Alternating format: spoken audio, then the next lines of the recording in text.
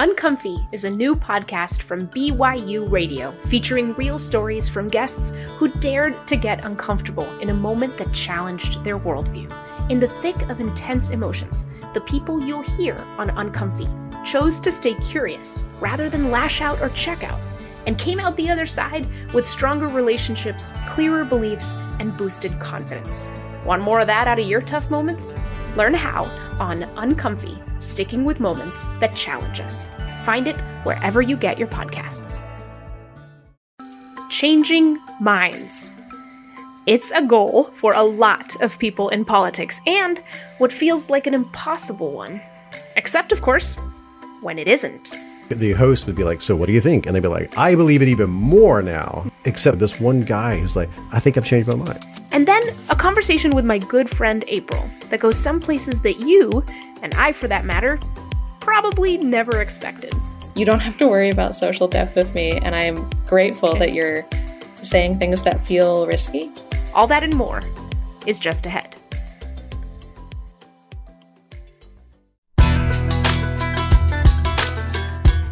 Welcome to A Braver Way, a show about how you can disagree about politics without losing heart.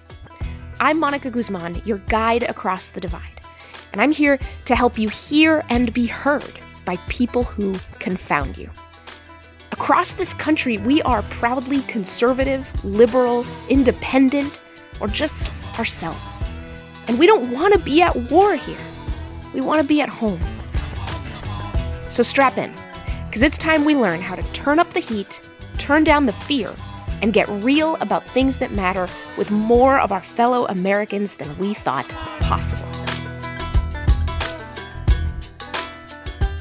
Hey there, and welcome back to the podcast, to this election year, and to an episode that is going to pry way into the mighty and mysterious black box inside each of us, our minds. If there's one question that haunts everyone in the heat of a political argument, in that moment when you realize that all your logic and passion are hitting a brick wall with whoever you happen to be debating, it's this: how can I change your mind? Our politics looks like it's so much shouting and so little budging that I can't blame anyone for thinking that our ability to persuade each other on big issues these days isn't just weak, but broken. That so many minds are such well-guarded fortresses that nothing we say or do could possibly lead them to consider a different point of view. But as my guest today will try to persuade you, that idea is completely wrong. Along with a lot of the assumptions a lot of us have about what it means to persuade each other in the first place. David McRaney is a science journalist who's been obsessed for years with the ways we reason. He is the host of the popular You Are Not So Smart podcast and the author of How Minds Change, a best-selling book on the science and experience of transformation that, I will be honest, transformed me. What if the reason we're not changing each other's minds is because the only mind we can really change is our own? And what if that reality is not a dead end in our political disagreements, but a whole new beginning? Here, then, is my conversation with David McRaney.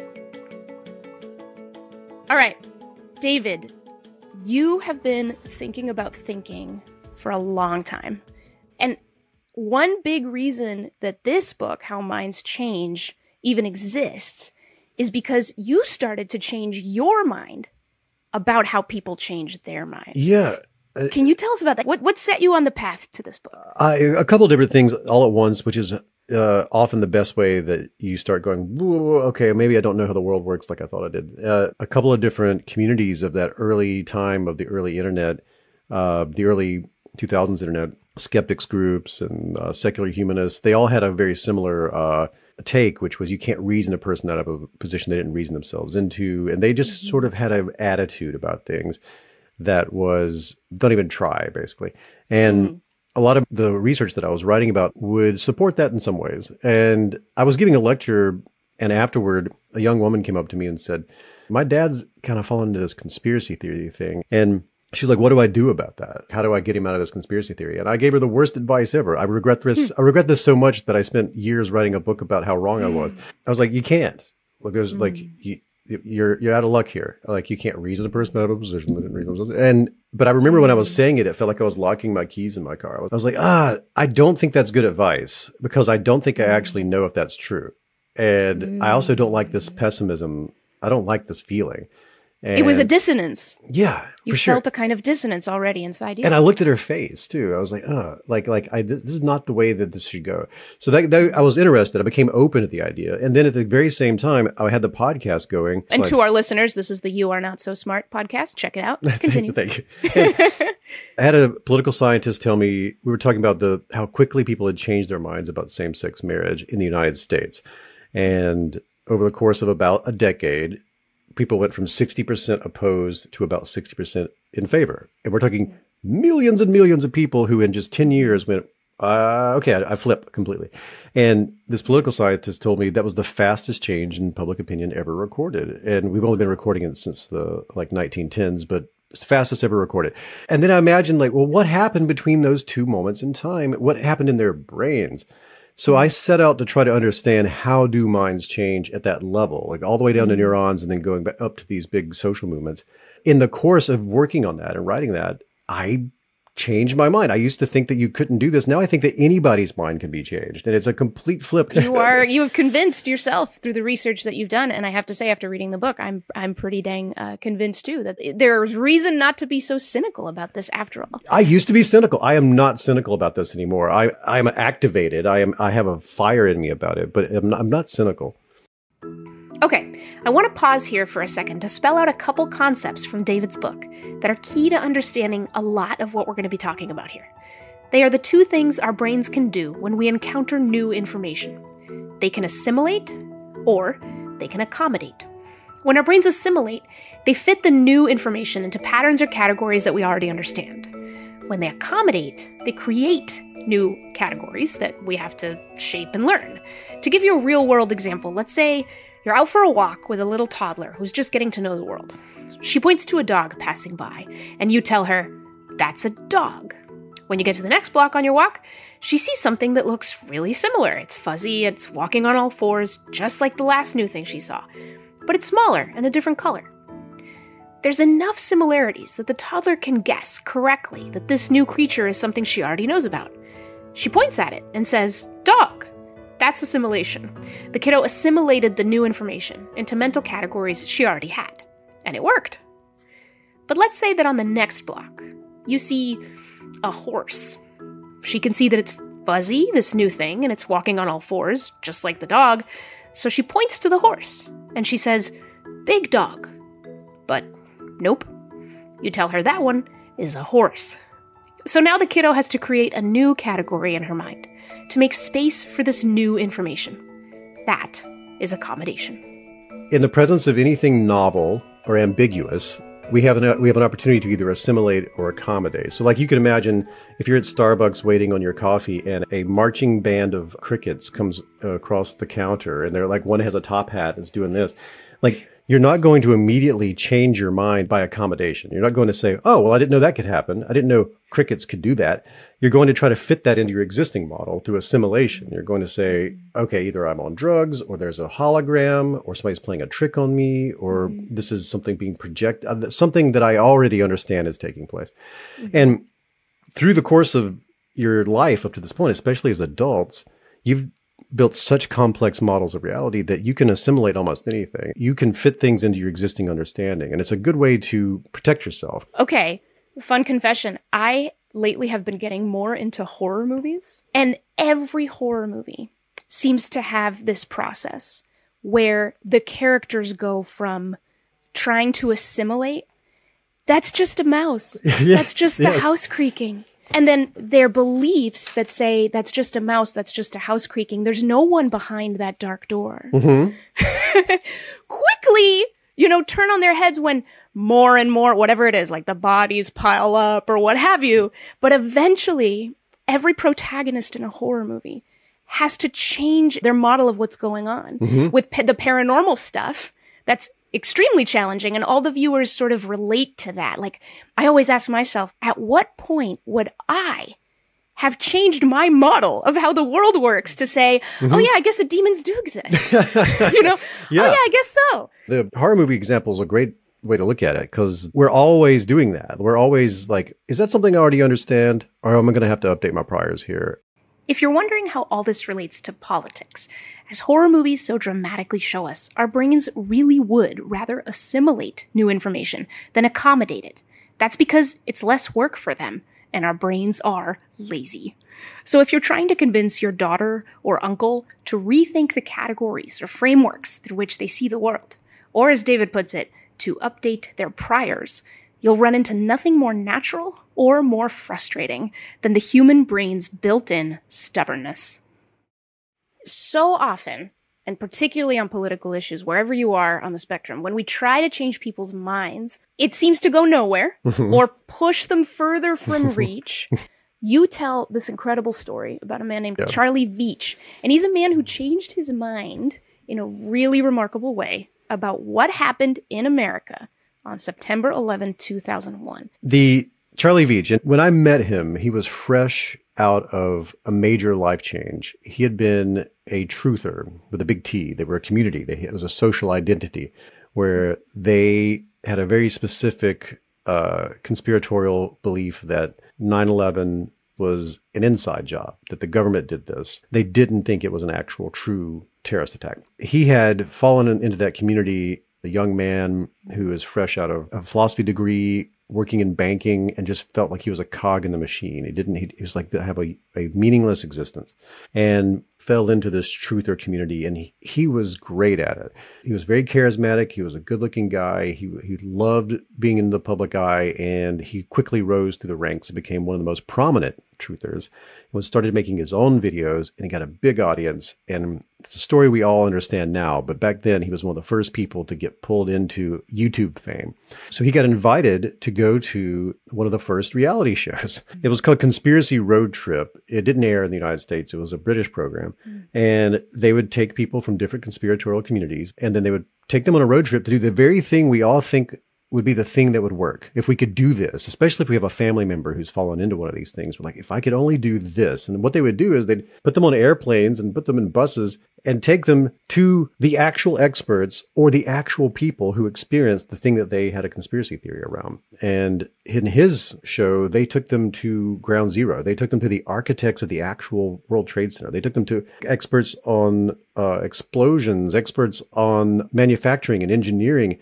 They had them learn how to fly a airplane and fly around New York in it. And they also had them get into a commercial flight simulator and everything you could imagine you'd want a person to do to show them, here is exactly all the things that you believe. Here's the counter evidence. Here are the facts that do not comport with what you assume is true. And he was slowly feeling like he had questions about why did the steel beams, why didn't they, that can't melt at this temperature. But there was a PhD level engineer who was like, well, here's how that works. It didn't have to do it that way. There's a whole building's worth of weight above this metal girder. It just has to slightly bend, and all that weight will do the rest of the work. He was like, oh, I didn't know that. And he was open to it in a way that was slightly more open maybe than the people around him. And well, yeah, let's get to that point, because we haven't clued listeners in on this show. Had several episodes, but didn't change anyone's mind on anything. That's except this one. Except for Charlie. Except for Charlie. Like every episode, they had the London bombing. There's several different conspiracy groups. At the end of every episode, the host would be like, "So what do you think?" And they'd be like, "I believe it even more now." Mm-hmm. And it was except this one episode, this one guy who's like, "I think I've changed my mind." So he goes in Times Square and he makes a YouTube video.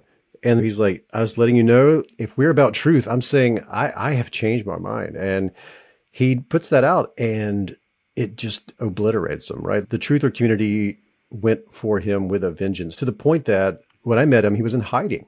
And all of this just for saying, I think I'm wrong. I am no longer believe that this was an inside job. Mm-hmm. So he faced the fate that is actually at the center of all of this. And the way I get a sense you're ready for the part where what makes Charlie different, right? Right. Because I mean, everybody wants to know, like, all we hear is that just sharing facts doesn't work, and it often doesn't. Yeah. But for him, it did, but only because certain other conditions were met.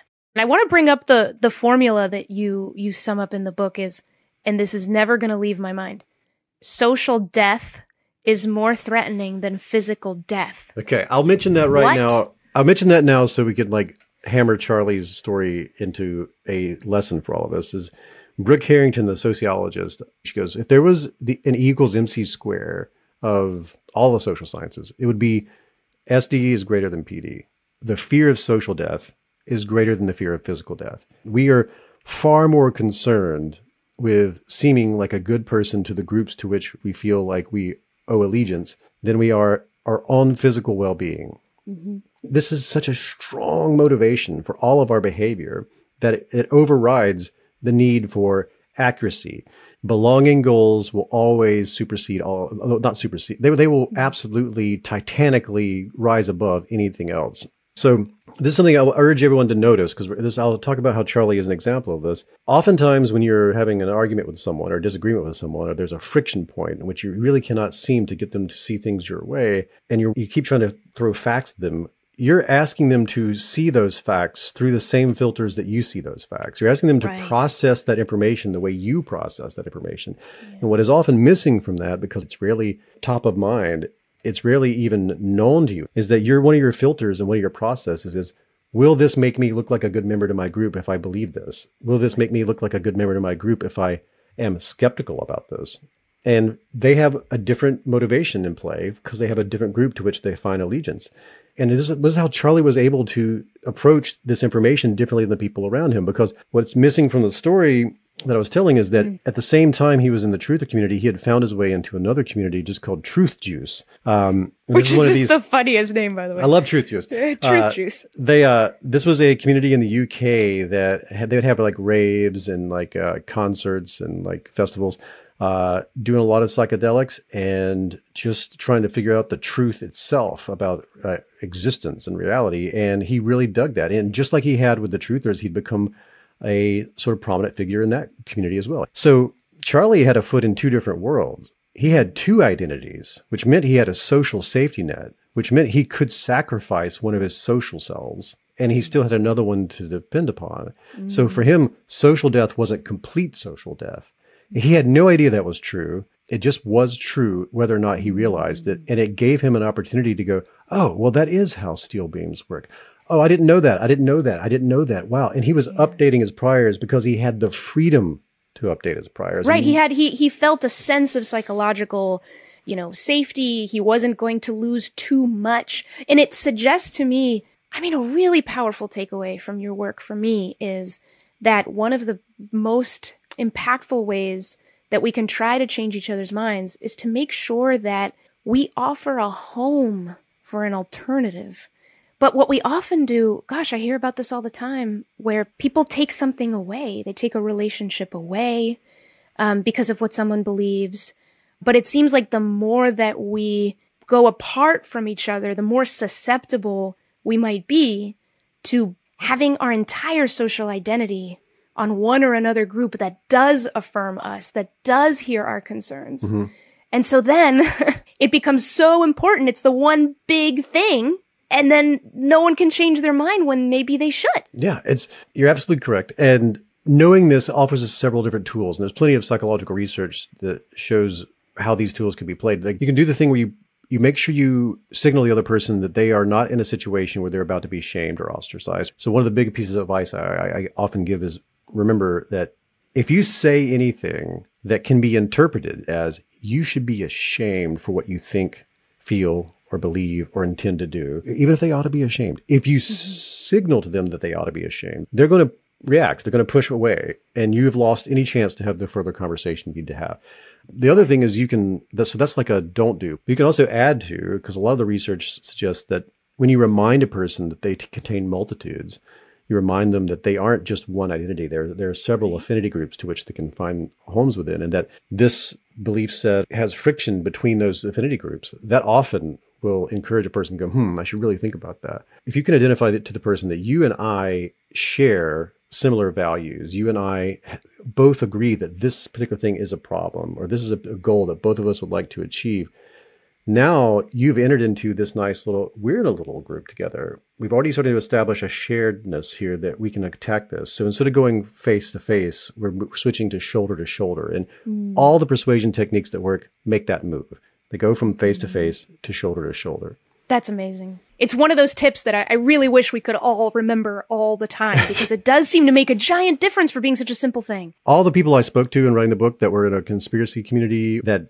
found their way out, like Charlie Beach did, the story was always the same. The off-ramp was someone from outside was a non-judgmental listener who had cognitive empathy and regular old empathy and held a space for that person and offered them an opportunity to see how their values, their beliefs, their ideas could find a place also here as it is there, and allowed the dissonance to just happen naturally. That was always the case in all of them. Yeah, a line I love from your book is that all persuasion is self-persuasion. Yes. I think that's absolutely transformative, because we do even put it in our language. I'm going to change your mind. But in a way, that's misleading. It's can't very change misleading. Your mind. Only you can change your mind. So then I have to ask different questions about how I can potentially play a role in influencing something that's going on in your mind. And so I want to share something that I observed. I watched someone change their mind.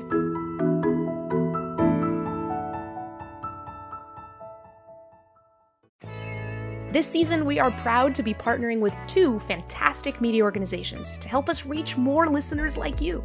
KUOW is Seattle's NPR affiliate station, founded with the idea that everyone should have free access to honest, fact-checked information.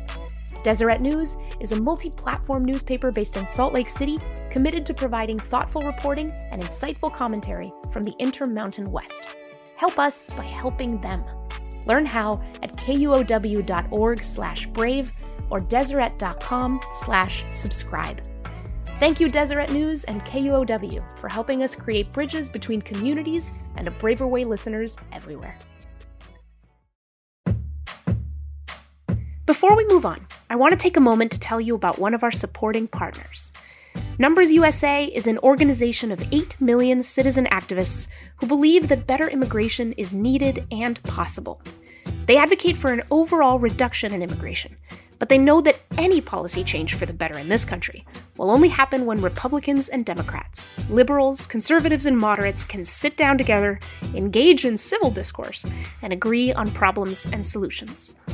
To learn more about Numbers USA, a charter member of Braver Network, visit numbersusa.com. Learn more about Braver Network and the movement for civic renewal at braverangels.org/abraverway.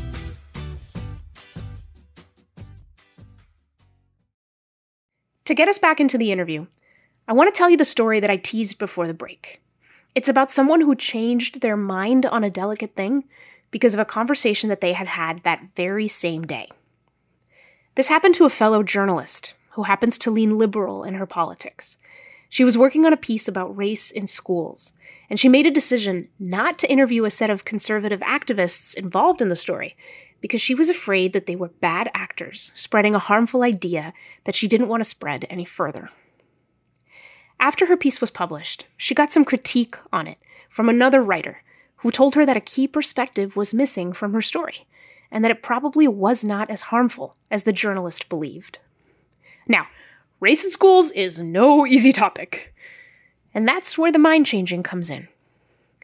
To illustrate her point of view, the fellow writer who critiqued the piece told the journalist about her young son, who's white, and his close friend, who's black. She'd been watching their friendship blossom as a parent, she said. And when she learned about some of the ways that race was being taught in their school, she wasn't all opposed, but one thing did worry her. What if what her son and his friend learned about one of them being an oppressor and the other being oppressed could damage their friendship in ways that they might not have the tools to address? Hearing that story is when the journalist's perspective shifted. She had never considered until that moment, she said later, that someone who deeply values interracial relationships could have concerns about this kind of teaching. And she agreed that her decision not to talk to the conservative activists might have been wrong. So, David, tell me what you see in that story. It's all in there, right? Some of the things that we've already spoke about were in there, which was this affinity group thing, in group, out group. And this is saying, like, do you know how you can be a good writer? Do you know how you become a good journalist? Do you know how you can become a real, actual manifestation of the identity that comports with your values? It's by checking out what's motivating that person. So this is very powerful. I think it was Megan Phelps Roper, who, we don't have time to get into her story here, but boy, she changed her mind in a pretty amazing way. Listeners can look up some details, but she has said, Westboro Baptist Church, she has said that she found this definition of shame that she thought was spot on, that shame is that feeling you get when you realize you violated the norms of your community. But she says, and she has personal experience on this, what matters is that it's your community. If you're getting shame from your enemy, then you can translate it as you're succeeding. You're getting them angry, which means maybe they'll change someday, which means maybe they'll get it and I'm doing the right thing. So it's this whole thing. But I want to bring us back to one of the elements that you laid out so much evidence for why the following is really important, which is sharing stories from our experience. Mm-hmm. And in this case, the fellow writer who talked to the writer who did the story was saying, let me tell you about my son and his best friend. And it was that story, apparently, that most stayed in the mind of the writer who eventually kind of came to see that, maybe I missed something. Mm-hmm. So can you tell us, if we feel this dissonance with what someone else believes and we really want them to understand where we're coming from and we want to influence that for them, putting it in the form of a story instead of just, here's my reasons, blah, blah, blah, that just doesn't seem to be as effective as, let me tell you about my son. Okay. Why? One of the things we've learned from the last 100 years of psychology is oftentimes the reason that you generate is just a justification or a rationalization. It's not the real reason. When you're in a conversation with another person and you're talking about things, you ask, like, well, why do you think that? It's very likely the first thing that comes to their mind ain't the actual real reason. The phenomenon David is describing here is called motivated reasoning. The best way to describe motivated reasoning is, I love this example. If you ever had a friend or a loved one, could be you, and they've recently entered into a new relationship and you ask them, what reasons do you have to like that person? They will say things like, where do I even start? I like the way they talk. I like the way they walk. Oh my God, the way they glide across a room. I love it. I like the music they're introducing me to. Like, I love when we're like hanging out and I'm like, oh, I never heard that. And you're like, it's great. Yay. I'm so happy for you. And then a few months go by and hey, we broke up. And you're like, oh, wow. What reasons did you have to break up with this person? And they'll say, where do I even start? The way they talk. Like, it's like hammering nails into my spinal column. I don't even like the way they walk. It's so janky and weird. They look like a horror movie. The music they made me listen to, we go on a road trip and I'm like, this again. So as you can see, the facts, the evidence have not changed. The motivation to search for justifications has changed. My emotions have changed. Yeah. And so now the same things that were justifications for have become justifications against. Mm-hmm. So when you're having one of these battles with someone, you can see why facts can be strange, because that's not what we're actually trying to discuss. The thing I'm trying to move you around on or help you find, the thing I'm opening space for you to discover is this: why are you motivated to do this? What is driving you? Where is this emotion coming from? What is the emotion? And that's the space we're trying to get to. So why are storytelling so powerful in this regard? It's powerful in both directions. When you share your story with someone or you evoke a story with someone else, what you gain access to, whether or not you realize you're doing it or they realize they're doing it, is, that's what's motivating their behavior.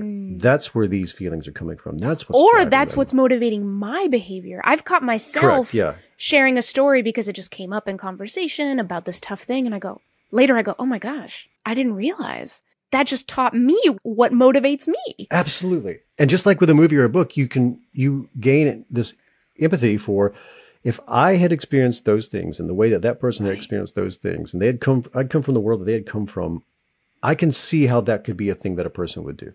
I see you as a real human being, and you're not some abstraction to me. We're rotating now to shoulder. The mystery here then is, why do we disagree about this? And that starts getting solved in that space of starting to understand what motivates you. We can do a really micro version of that if you'd like. It always works. Sure. Okay. It'll be very fast. I'll make this a very quick version of it. What is the last movie you remember watching? Like what comes to mind very quickly? Dune 2. Okay. Very simple question. Did you like it? Yes. You liked it. Okay, great. Let's say you worked at Netflix and you write the little short paragraph for other people who might watch it. Like, what would you put in that little short paragraph? What? Oh boy. Dune 2, it is an epic fantasy about the power of hope with lots of thrills and drama, extraordinary performances, and a killer story. Okay. Thrills, hope, extraordinary performances, kill story. Got epic. Okay. Where would you put it 1 to 10? 8. 8. Okay. So you've given this you said you liked it. You told me all sorts of great things about it, but it didn't get to 9. Can you think of something that got to a 9 for you? Citizen Kane is one of my all-time favorites. Probably a 10. Okay. So here's a great moment. What if you made the Netflix description of Citizen Kane? What goes in there? Oh my God. Oh wow. Well, let me ask you this way. Yeah. Is it epic? Yeah, because it's over a person's entire lifetime. Does it have hope in it? It does. Does it have great performances in it? Oh yeah. So I haven't seen where this is different from Dune yet. What is it? So true. Okay, well, Citizen Kane was from 1941 and has been named, one of the best movies ever by the American Film Institute and many other places. I also wrote a second place in my whole school speech about Citizen Kane and the connection to William Randolph Hearst, the journalism tycoon. That meant a whole lot to me because, boy, I was kind of shy back then. But when I got second place in my entire senior class, or junior class, I think it was, for that speech, and I had done so much research and got so obsessed with Citizen Kane and Orson Welles, that movie is very meaningful to me. Okay. Now, we can stop here, but a conversation like this could go on for about 30 minutes, right? Yeah. And we could have done something else. We could have been talking about gun control. And I could have said, are you for it or against it? Boom, answer immediately. Mm-hmm. You did not tell me about these true motivations, these things that were deeply personal and were unique to Monica, right? You did not tell me those things when we were first discussing that movie. That's right.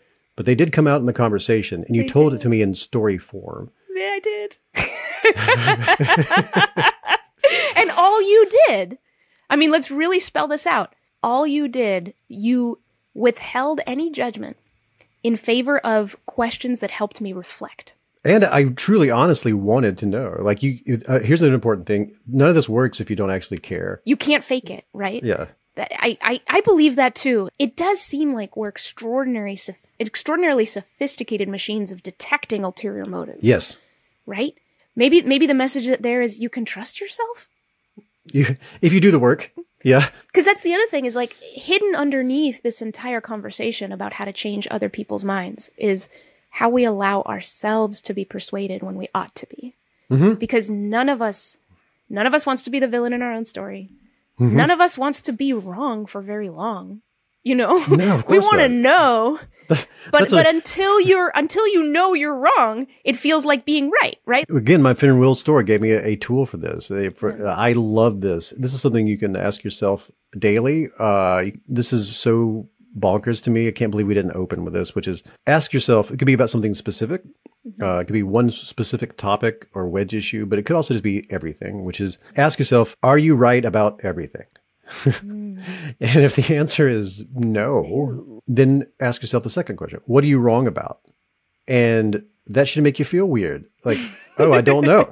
Yeah. So I must be wrong about some things, maybe a lot of things, but I don't know what I'm wrong about. So now we can move into third, fourth, and fifth questions. How important is that to you? How much does that matter to you? And if you know you're wrong about things and it does matter to you, how would you go about discovering your wrongness? Right. And that's where the self-persuasion things, that's where you need these tools, because anything that we've discussed can be applied towards yourself. It can be applied inwardly. Yes. There's a story that's been floating around Washington State that someone very dear to me passed on a couple years ago. And it's a story from a war protest, not even sure which war it was. But here's the, people protesting the war and then the counter-protesters, right?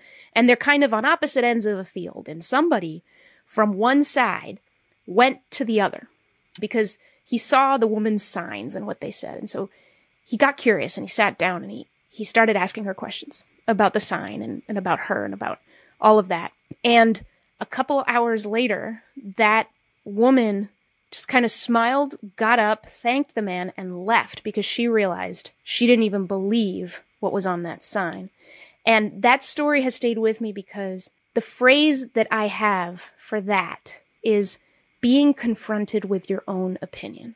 How rare of an experience that is, and what a potential gift. The thing is, as your work has shown, right, you can't be confronted with hostility or aggression and stick around. You can't. Your sense of self is going to fly the other way. But if somebody is there receptive to you and just asking you questions, they're not even giving you their opinion. They're just giving you the gift of understanding your own. And then when you understand your own opinion, you could find out what you're wrong about. Yeah, the dissonance quickly. almost always it emerges. Like the process that we're describing is, I can't do that process for you. I cannot copy and paste anything into you. But what I can do is create a space in which that process will occur, and then help you like navigate it and be the sounding board for you. And change happens there. It reminds me of Change My View, the subreddit that eventually like broke out. Lots of scientists study it because they have such a high success rate. For anyone who's never heard of this, it's a subreddit. It's a comment thread thing on the internet where someone presents an idea and says, I might be wrong about this. Could everyone who comments after me try to change my mind about it, basically? Well, the first thing you have to do is you must, because the rules of the comment board is that you have to very carefully and completely articulate what is your current opinion. And they have found that a lot of the time, much of the time, that's when the person they write it all out and they're like, oh, wait a second, I actually don't feel what I thought I felt. Like that articulate, because you've never articulated it in that way. Right. And you've probably experienced this. If you've ever like typed anything into social media or started up a comment and then you're like, nah, I'm never that. And you throw it away. That's a very becoming an adult experience for you. To throw away a comment because as you write it out, you realize, wait, I actually don't think that is a great moment. You're so right. And I think one of the reasons that we think changing our minds is so hard is because we don't acknowledge all the little moments that it happens every day. Ask yourself, would you give let me just go back 10 years, maybe. Like, would you give yourself of 10 years ago absolute control over your life right now? Like anything they say, you have to do that. What an amazing thought. Okay, you just blew my mind. That's a really good one.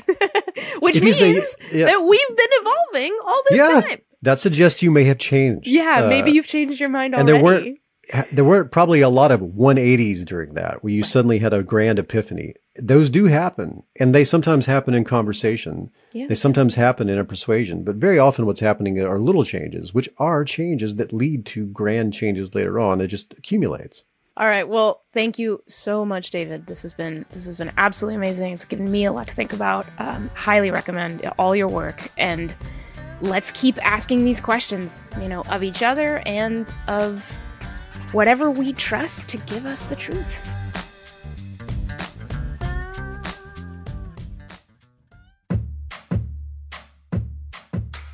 Before we move on, I want to take a moment to tell you about one of our supporting partners. Life After Hate is a leader in violence intervention, helping people disengage from violent extremist groups online and off to help establish a safer and more resilient nation. To learn more about Life After Hate, a member of Braver Network, visit lifeafterhate.org. Learn more about Braver Network and the movement for civic renewal at braverangels.org/abraverway. Braver Angels is leading the nation's largest cross-partisan, volunteer-led movement to bridge the political divide. Through community gatherings, real debates, and grassroots leaders working together, we're offering America what it needs to overcome the bitterness of our politics. And here's the thing, you can join us and be part of the solution. Head to braverangels.org/join to become a member and support our growing movement.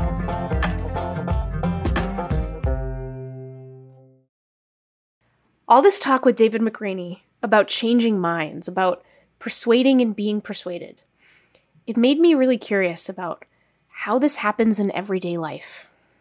So if you're a longtime listener of this podcast, you know that this is about the time that I invite April Lawson, my friend and political red to my blue, to compare notes on how we think the strategies we just heard tend to map onto the left and to the right and to ourselves.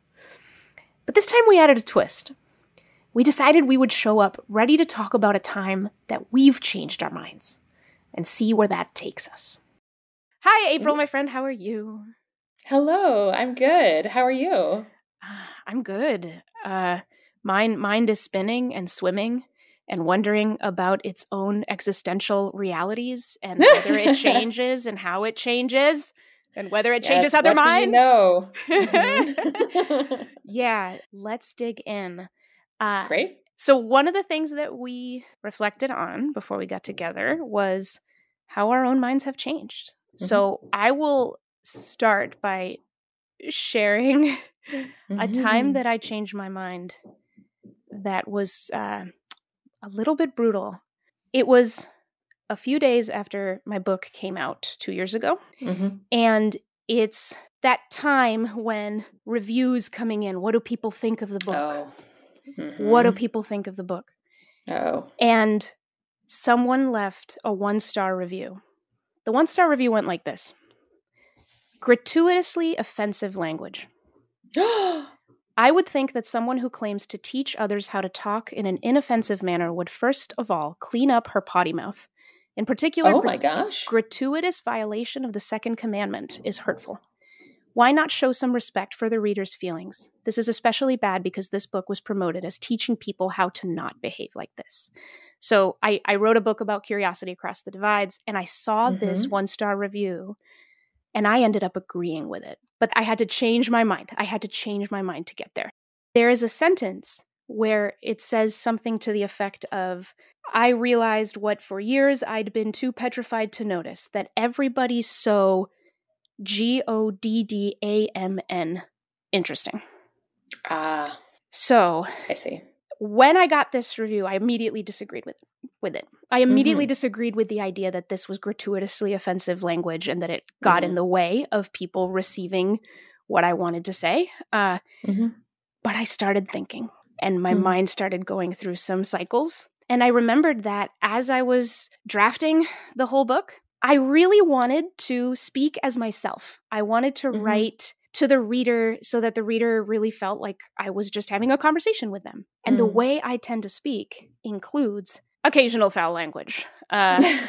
April knows this, when the mics are off, there's more of it. And so when I thought to myself how much I wanted to emphasize that point, that I find people so interesting, the language I wanted to use was that. Goddamn interesting, because that's how I emphasize it, But I thought there were parts of the editing where I pulled out some language I used that I knew was going too far. And I didn't pull out this one because I thought, no, this is where my voice versus a voice that everyone can hear and doesn't feel too offensive. Like, no, it's my voice. That's fine. No one should mind. But she minded. Yeah. And other people minded. In fact, 15 people found that 1-star review helpful on Amazon. Oh my gosh. So, wow. She's right. She's right. But it started with wanting to be defensive. No, I wanted to assimilate. So we're talking about some of the strategies we heard in the interview. I wanted to assimilate this criticism into my current model of what constitutes language that I would and would not use, and what constitutes language that other people ought to be able to hear me in, And so I wanted to just assimilate and say, this person is too sensitive, and I don't need to accommodate her point. I don't need to. And then I accommodated her point. And I thought to myself, you grew up pretty religious, Monica. You know the second commandment is thou shalt not take the Lord's name in vain. I even remember a time when that was really, really important to me, where it would offend me. And I have peeled away from that, but here I am, like I'm trying to do work where I embrace the fact that we need to stay open to different perspectives, and where I'm actually trying to influence the world's ability to hear each other and to, and so The fact that I would think that because I find this word, I hate to say it, but I do, I find it fun when I use it sometimes. I find it like an emphasis edgy. and exciting and edgy, and it's how I speak to a lot of my friends. Yeah, but who are my friends? Most of them are not very religious. So I haven't had that feedback. And so it was a really, really humbling thing. So I thought about it again, and we did issue a reprint, and I did take out that word because she was right. But each time when I first heard the criticism and then when I first heard the suggestion, I wanted to push back. But then I just reflected. And so it wasn't her or her review that changed my mind. It was the thinking that I did, the reflecting that I did as a result of what she said that changed my mind. Wow. I'm impressed that you got there. And I think that it's a complicated thing because profanity is also a way of, it's I think part of overall code switching. The reason that we have all this complicated architecture around what words mean you're in and what words mean you're out is because we are so wired for the social. There are parts of the non-religious sort of disaffected communities in the country, left or right, that for whom that's part of speaking plainly as opposed to some highfalutin intellectual. And so I really respect that you were able to take in that feedback. Right. And you and I have had conversations about, language is so complicated. And sometimes when you try to speak a language that is for everyone, it ends up missing anything that's powerful for anyone. And so it's just funny how that works. And the thing that really sticks out to me from David McRaney is all persuasion is self-persuasion. It was my thinking that changed my mind as a result of the strength of that critique that she offered. And that's all it took. I told you that in the last 24 hours since I listened to the interview, I've already quoted David's work. And the thing I quoted was that all persuasion is self-persuasion. And it's just huge. Yeah. And I think that one of the big reasons to try to say things in a way that the other party can hear is that you may not persuade them then, but that will marinate, right? And it'll become part of your relationship and part of their world. And so, yeah, but maybe just that it takes longer than you might expect. Exactly. So I want to hear about your moment, April. What's a time that you've changed your mind or changed someone or feel like you influenced someone else's mind? So I grew up in a liberal household, as I've talked about. And when I was in high school, George Bush was in office. And inside my home, there was a very strong rebellion against the idea that we should be in Iraq, that, I don't know, Maureen Dowd wrote a book called Shrub, which made fun of George Bush. I thought it was great, and was just very who is the US? Who are we to be invading other countries? And I was pleased when President Obama took a more, not exactly isolationist, but non-interventionist policy. But then something interesting happened, which is I got a job a couple years after college working in the defense and intelligence world. And I didn't change immediately, but there was something about going into that office day after day after day and being exposed to the threats that come in against the US day after day after day. And thinking carefully about how do we protect the country? How do we anticipate the things that could go wrong? Who's motivated to make things go wrong? And also, but actually just reading the words of threat over and over and over and noticing how vulnerable we are, actually. People like to rag on the intelligence community because they only find out what it misses. Yeah. But it's astonishing all the things that they catch and protect us from. And so within not very long, my view on it completely changed. It changed in a quiet way. I wasn't sort of aware that my mind was changing as it was changing, but that was one of the most... I'm in some ways a national security voter. I vote on a relatively small number of issues, and national security is one of them. And that's why it drives me crazy that the Republican Party and Donald Trump are seemingly less skeptical of Russia, because I spent a lot of time with people who had worked for decades in the Cold War and understood what that nation will do. To give you a sense of how fully my demeanor on this has shifted, I've gone from being somebody who was like, who does the US think we are, to somebody who gets really frustrated when people say that kind of thing. Because usually if I get a chance to say to them, well, would you rather have China in charge? They say, of course not. But I feel like people take the privilege of dissent from a safe place in a nation that has reasonable ethical standards that it doesn't always live up to for granted. And so, that changed me pretty fully. I'm thinking about how the terror of social death is greater than the terror of physical death.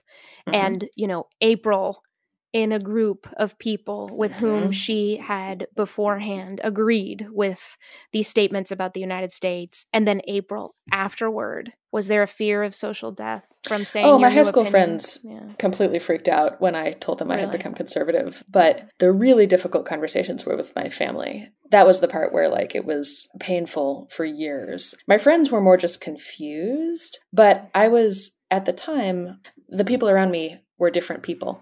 Yeah. And so it was a lot easier to maintain my views then. Wow. So. Yep. Amazing. Well, thank you for sharing that.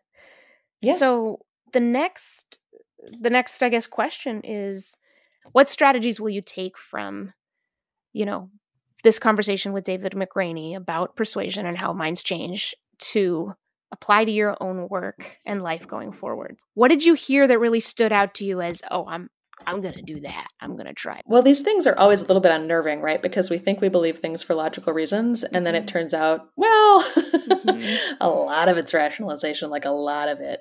And I think one thing is I just want to try to be aware of that. I have a background in debate, and particularly in competitive debate, you're taught how to speak eloquently, to defend pretty much anything. And so that works inside your brain as well as towards other people. And so I am on a sort of overall journey in life towards being more connected to my core. And one piece of that is noticing when I'm doing motivated reasoning, right? Saying, wait a second, there's something raw under that. this is not about logic for me. And then the other one is, I loved all of this also, just to say that. The idea that social death is greater than physical death is something that I have intuitively understood my whole life. And I want to help our society understand how important social connections are, because I think that drives so much. And we act as though power dynamics and financial incentives and things like that are the primary driver. But I really think it's social. It is. One other thing. So we've already mentioned the quote, all persuasion is self-persuasion. And that's important to me in a couple of ways. And I think the primary one is that the idea that all persuasion is self-persuasion means that the things I'm doing that seem to be failure might not be, That's right. Yeah, that exactly. I might be doing what I can, which is showing them something and showing them this is really important. And the fact that they don't seem to change their mind right then doesn't actually mean I've failed. Isn't that amazing? No, I think you just nailed it. You just nailed it. It's a huge relief. I'm thinking back to Carolyn, the woman who wrote that review. And I don't think that she was trying to change my mind. She just wanted to stay her piece. And then and that was it. Because of that, there was a way I could kind of receive it. Because and go away. And go be with away. Yourself. And she wasn't there trying to, hey, this. So I've wondered about that. I don't like to think that my brain is the kind of brain that doesn't just accept the better idea. But none of our brains are the kinds of brains that know how to just accept the better idea. So we're better off knowing it. Right. So really it's about the approach. It's about the respect for the mind and the heart. There's something about that. And it's so annoying. It is, isn't it? It's so annoying. Because what that means is that persuasion has very little to do with mastery of the subject that you happen to be talking about. Because that's the part that's you cannot shame people into changing their minds. And we keep trying, don't we? Yes. And I think that they're hyper, people their antennae are out for that. And So they'll pick it up.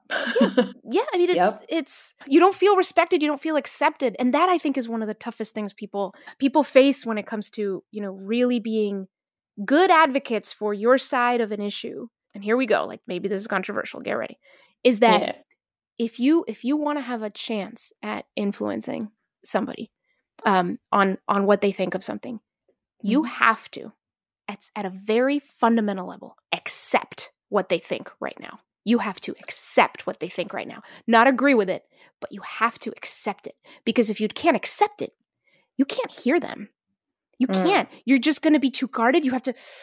Well, so can we apply that to, let's take sexual violence one is clearer.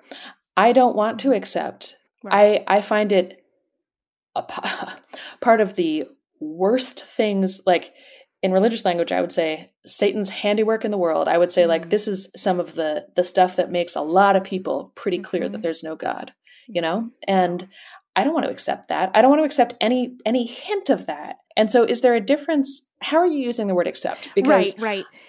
That's a great question. I can accept the people. Yes, and maybe that's it. But I do think you have to accept in the moment of interacting with this person, the fact that this person currently believes this idea. You have to accept that, or else how can you possibly do any of the things that could actually allow your way of seeing this issue to influence the other person? If you don't start where they are, you cannot argue from where they are. True. And this is where like faith and faith-based concepts are essential for me engaging this way. And so my question, I'm going to outline how I do that. And I want to know, as a secular person, like, how do you do that? Because I don't know how to do it without religious concepts. So what it sounds like in my heart is I am encountering part of the brokenness of the world and the fact that we're fallen and there's fundamental evil. And I don't have to drown in that because I have faith that there is ultimate hope, that there is an actor in the world that is fighting for the good, and that there's something. I can work with the idea that we have the divine within us and also are broken. What I can't work with is the idea that this is existing in the world and this is happening, and that's it. Like I will give up. So for me, it gets into the like sin and redemption thing. How do you do that without a religious concept? Yeah, I'm trying to answer that question for myself. So let me give it a shot. Oh boy, what a hard question.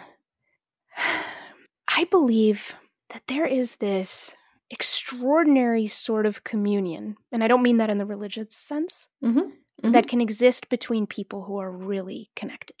I have for a long time sensed that extremely connected conversation with another person is one of the reasons I'm alive. Like, it makes me feel so alive. Me too. And I think I have been in many situations where it has made the other person feel very alive as well. That state of utter connection is impossible to reach without openness to everything about the other person. Like you have to get there at some point. And by openness, I don't mean agreement at all, but I do mean there's a way in which somehow I feel like I can abide here. That and it has to be reciprocal. To some degree, it has to be reciprocal. It's a hearing and being heard. It's a both and. So I feel like I have reached that place, even with people who hold some ideas that I would never hold. And then what happens for me is I find people really fascinating. They're really interesting. And so I don't know, April. I don't know what I'll think about hearing myself back later as I say this. I'm trying to be honest, but there's a state where there's no audience. It's just me and this other person. And I don't feel tainted by helping this person make a space to explore themselves. I also really enjoy the space that makes for me to explore myself. I emerge from those kinds of conversations transformed every single time, even in a small way. Every single time. So anyway, it's like, if there's a kind of faith parallel that I have that isn't religious, I think like human beings have this enormous capacity to calibrate to each other and open their minds to each other And that is one of the most magical places I have ever been. And like, I love it. I love it so much. I live for it. There was actually a long time where my password was a kind of motto that I made about how I live for great conversation. The fact that you are connecting is what allows transformation. And so I suppose, to come back to the prompts that we're doing, right, is like, how do I want to apply these strategies to my life? It's made me think of, well, when do I want to be persuasive? When do I want to be persuasive? And here's the truth. I don't know how this will sound. Yeah, like, let's hear it. I want to influence my world at all times. I want my experience and the way that I have seen things to matter. And so that means that when I come into contact with others who have seen things maybe a different way, I want my light to become part of their light. It's like, it's almost just like the most practical. It comes down to me as the most practical thing. Unless I hear them, they're not going to hear me. Unless I receive them, they can't receive me. So if I want to be influential, because I like to think that some of the things I've seen are good for others to know or share or pick up. And I'm not trying to be like arrogant. I think this is true for every human being. I think probably most human beings want to influence the world they're in some way. Oh, yeah. The people around them in some way. They want to matter. Like it's a miracle. It's amazing that we are creatures who can benefit from the experience of many humans beyond just ourself. Isn't that nuts? Yeah. That's my best attempt to answer your question. Thank you. Good job. Thank you for taking a stab. I know that was one of those, like, can you tell me the meaning of life in 4 sentences kinds of questions.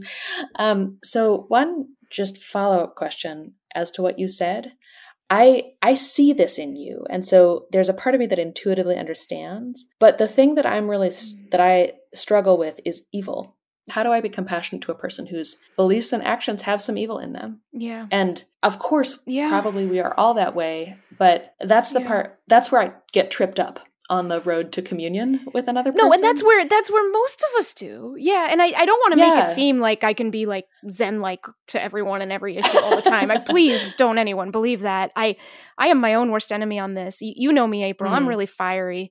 I lose my temper with people. Like this is not a perfect kind of practice. It's the ideal for me. And why doesn't it get in your way?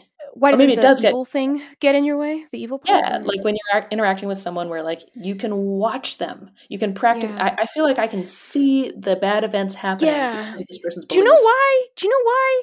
I'm just going to say Tell it. me. Tell me. This is like one of those, like, it hurts to get it out because I'm evil for saying it, April.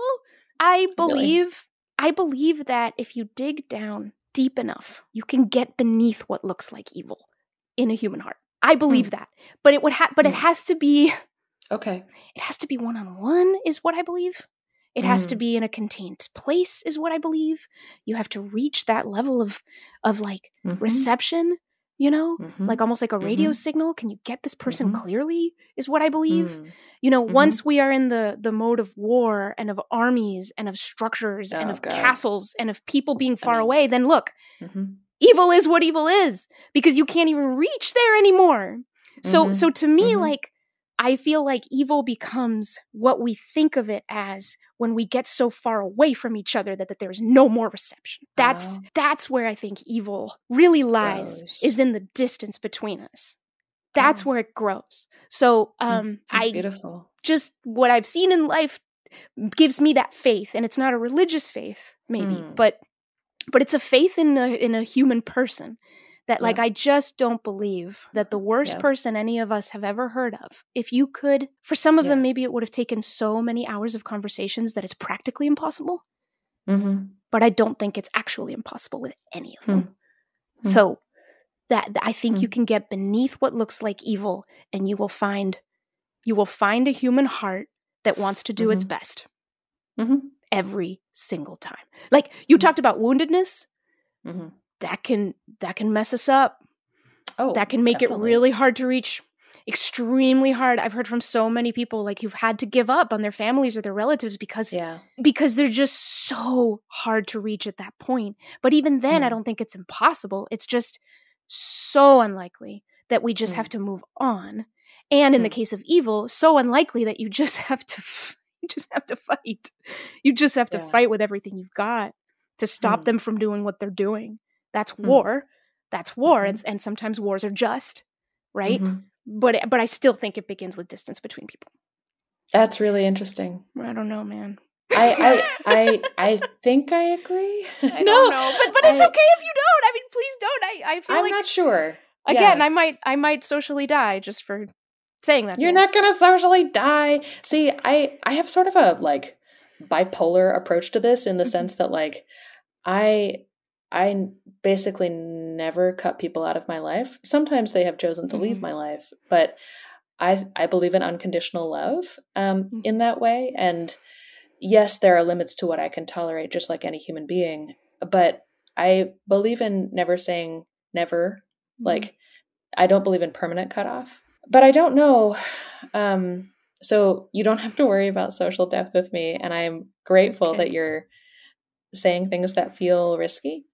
Really. And to our listeners, it's like, it's funny, right? April and I have these conversations, and April, you and I are recording and there's no one else here to hear.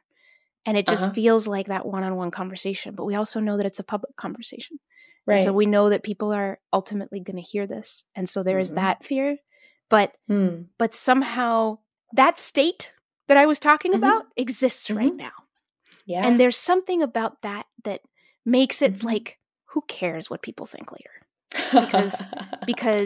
Because there is something just profound that is trying to get communicated and asked and learn from each other that is so much more important than what anyone else might think later. And so that's like the primacy of that is part of what gives me so much hope. Well, that conversation took us to some interesting and unexpected places. Making space for another mind to explore itself is scary, mysterious, exciting? Yeah, sometimes exciting, but scary. I'm not sure I've ever recorded a conversation as vulnerable as that one. And with a friend as welcoming and curious as April. And, well, thank you, I guess. Thank you all for building this space with us, where apparently we can be that open and honest with you. I hope very much that each of you find spaces where you too can be open and honest with other people and let your mind change and challenge itself just as much as it wants about politics or anything else. And so concludes our deep dive into those mighty and mysterious minds that we all carry around with us. All persuasion is self-persuasion, says David. Maybe that's not just a lesson about how we change our minds.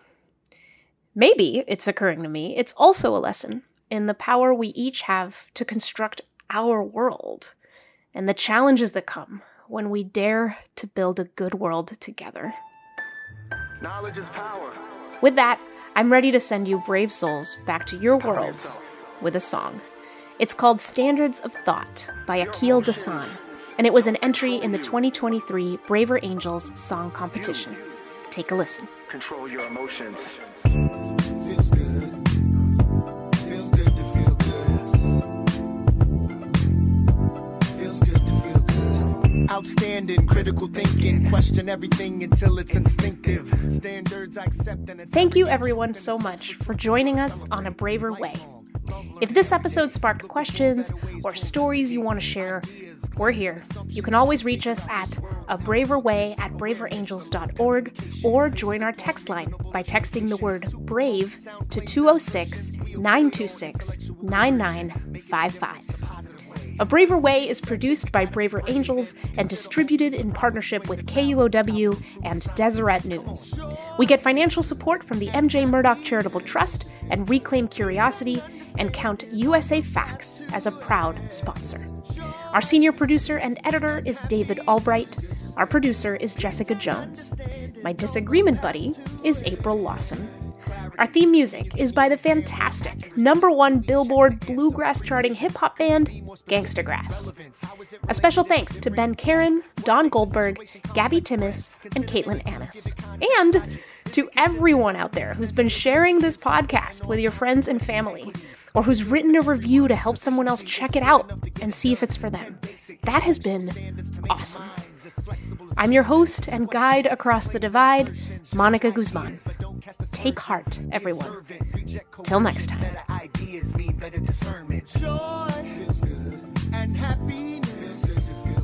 Peace and understanding on the path to it. Joy, happiness. Braver Angels is the nation's largest cross-partisan, volunteer-led movement to bridge the political divide, and the organization that produces this podcast.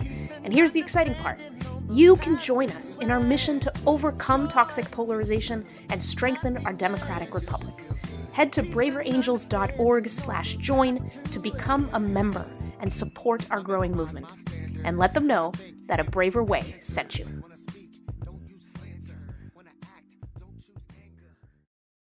And now, a little more about one of our two fantastic media partners. The Deseret News is proud to partner with A Braver Way to help this podcast reach more listeners like you.